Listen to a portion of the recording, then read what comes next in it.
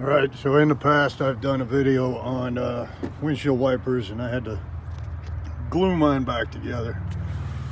You can look that up. But as with everything, I like to do things right. So it was a temporary fix and got me through until I could take care of it properly.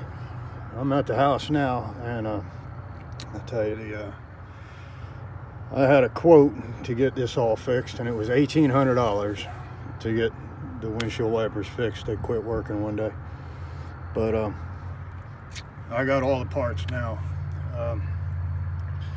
You got a rotator arm right here, that's new. This stud right here, that threaded stud is what broke off my last one.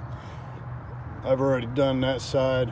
I got the two new rods, two new cross rods, and these are all held on by C-clamps. E-clips actually. They come apart real easy. $1,800 is what I was quoted to fix it. So far I've got $400 put into it, and that's with a new windshield wiper arm that cost damn near $200. The rest of it, this was $100. The bars are only like 50 bucks a piece, and you know, it's a whole lot cheaper to do it yourself. Now I'm going to show you how to position them. You ever do windshield wiper arms, make sure you get one of these. It's a sleeve. It's a little geared ring, you'll notice. And it's ovaled out. So this goes on here. Alright. And that's what positions your windshield wiper arm. Your windshield wiper arm has a spring lock in it, a spring load right here, and this will fold over.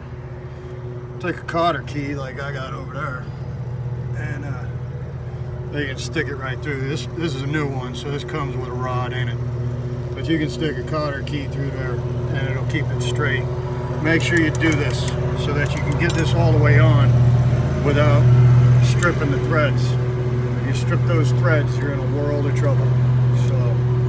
Make sure you get it right. Other little things to watch out for are your spray. Make sure you get your spray right. And all you're gonna do is just lock it on there. And get it positioned where you want it, which is for me there in the middle of the windshield should be fine. And then I'll lock it down with a 9/16 locking nut, and that's a, well, you get it. I'll show it to you when I'm finished here. It's all said and done. I got it all done. Don't ask me how this happened. I can't explain it.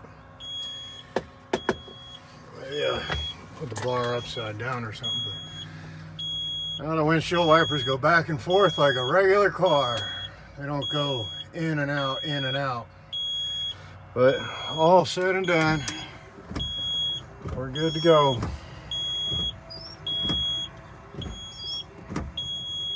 Tick tock, tick tock. So there you go.